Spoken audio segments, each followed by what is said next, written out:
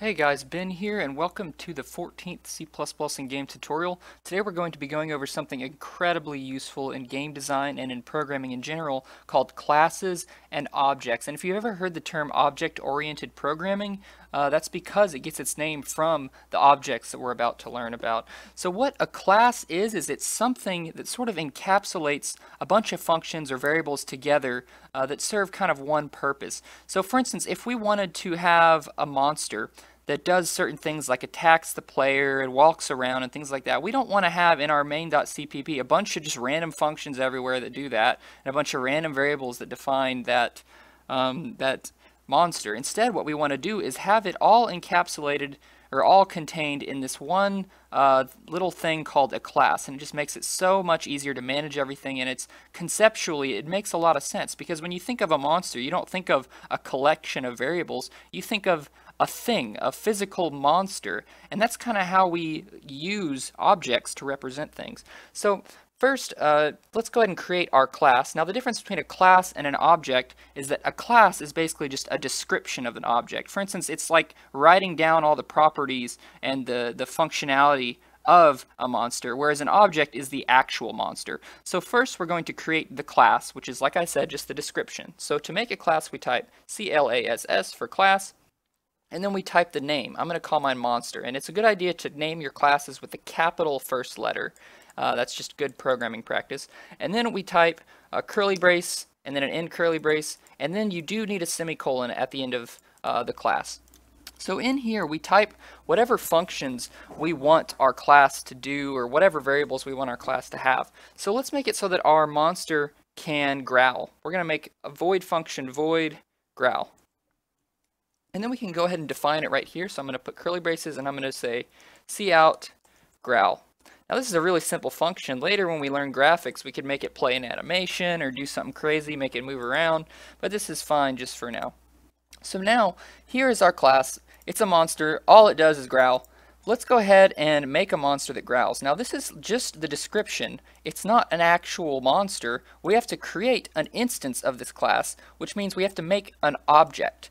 And to do that, we basically just make a variable that has the type object. Just like when we make a string is a class. For instance, string s, that's a class. Int is not a class, it's a variable, but it's defined the same way. So the monster, we just say, for a monster, we just say monster, and then we name it. So we're going to say monster1. Like that. And bam, we have a class. So now, on the next line, if we want, we can call the growl function. Let's try to make our monster growl. So we're going to say, monster1, I want you to growl. And just like when we're accessing like string.length or something, we just say monster.growl. Anytime you want to access something that's inside the class monster, you just say dot and then whatever it is. So this growl function is what's going to come after the dot in this case. Now immediately we get an error. Our monster object is throwing us an error. And if we mouse over it and zoom in, you'll see the error is monster growl is inaccessible. Now what that means is we haven't made our growl function public. Now by default, everything in a class is called something, it's something called private, which means you can't access it outside of the class. If we had another function in here, it could call growl. Or if we had variables in here that were private, growl could use those variables. But if we are outside of the class, for instance right here, we're telling the class, or we're telling our object to do something, we're telling it to growl. If it's private, that means it's not going to let us do that. And the reason we have public and private is for really, really big code bases. Sometimes you want specific code in a monster that can't be accessed outside. For instance, what if we have the monster's name or something, and we don't want you to just be able to change his name just anywhere. We want you to only set his name in the very beginning. So what we can do is make it so that whenever we make our first monster variable, it sets the name to something, and then if our name variable is private, that means nobody else anywhere in our code can ever change it. So if you've got like 30 programmers making this game and it's like 30,000 lines of code, nobody else can go monster.name equals Fred just randomly, because that would break your code. That wouldn't be good. That's what public and private are for. They're just there to make programming easier and make it easier to kind of make sense of your classes. So if we want this to be public, we want our function to be able to actually work when we call it here, we type public. By default, it's private, but we're changing it to public when we type this. Now you type public and then a colon, not a semicolon. Now you'll notice I have it backed up all the way to the left. That's one programming style. It's the one I like. You can also tab it to the right and then tab these to the right. That's another way to do it. I prefer this way. You can do it however you want. So now the error goes away and we can call monster1.growl. So let's go ahead and hit play, and look, we get growl, and I forgot to put a new line, but there it is, it works. So let's put our new line there for sure. Okay, and then how do I unzoom? That's how I unzoom. That's not where the new line goes. So that's our growl function. What if we want to make a variable? Let's make a string variable called name. Okay, so this is the name of our monster. Now remember, I said we don't want them to be able to say monster1.name equals. We pretty much never want to have public variables. You can, like there's some cases where you can, but you're never going to go wrong if you only have private variables, and I really recommend that you make all your variables private whenever you can. So we don't want to be able to call .name, so what we're going to do is go over on this next line and type private. So now everything that comes after this private is a private variable, and a really good programming practice that you should be doing to become a good software engineer is anytime you have a private variable, you take in front of whatever the name of your variable is, you type an underscore like that. This means this is a private variable. This is just a really good programming practice, and it'll come in handy later when you're looking through really big functions. It helps you determine what's a private variable and what's not. So now this isn't going to work. Even if we type ._name here equals, that's not going to work because it's a private variable. We can't access it. So how do we change the name? What if we want to set the name to something? Well, what we can do is make a function that actually sets the name. So we type void set name, and then we can type string name here.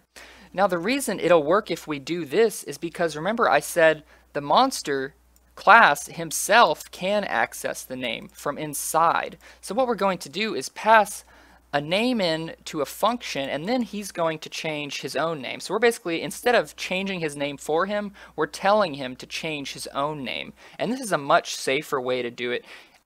In this example, it's identical to just changing a public variable, but in the future, these setters and getters, oh yeah, this is called a setter function, by the way, or I think it's also called a mutator function, but I don't like that word, just say setter. So this is a setter function, it sets a variable. A getter function gets a variable, we'll code that up too. But anyways, we're telling him to change his own name. Now in the future, these setters might do extra stuff in them, so that's why it's a good idea to just make these from the get-go, and they're going to be really fast. You don't have to worry about it slowing down your program or anything like that. So now we can say monster1 right here. Let's say monster1 dot set name, and then in here we'll tell him what his name is. I'm going to say your name is George. Okay, so now our monster has the name George. So what that's going to do is it's going to call this setName function with George as a parameter, and then it's going to set the local variable name equal to George, or the private variable name equal to George. Now, if we want to print out his name to the screen, we could do cout, and then we can't say, remember, we can't say monster.name because it's private. So we're going to make a getter function. So here's a setter.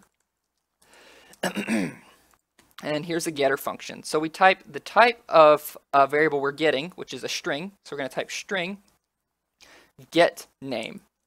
And then we have no parameters because it's just returning something. And it's just going to be return name.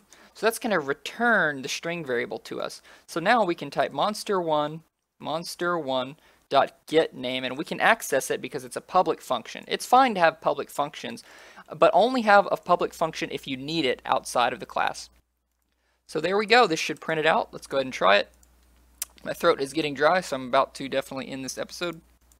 Oh, and we got an error. It says it doesn't know what this operator is, or it doesn't know how to match it with the string variable, and that's because we forgot to include string. So remember, if you're ever working with strings, always include string. I get that error all the time. And then hit run, and here we go. We get growl here, and then we got his name. That's George.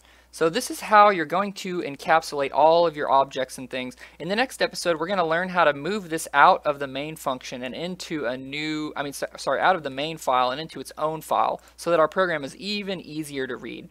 Thanks for joining me, guys.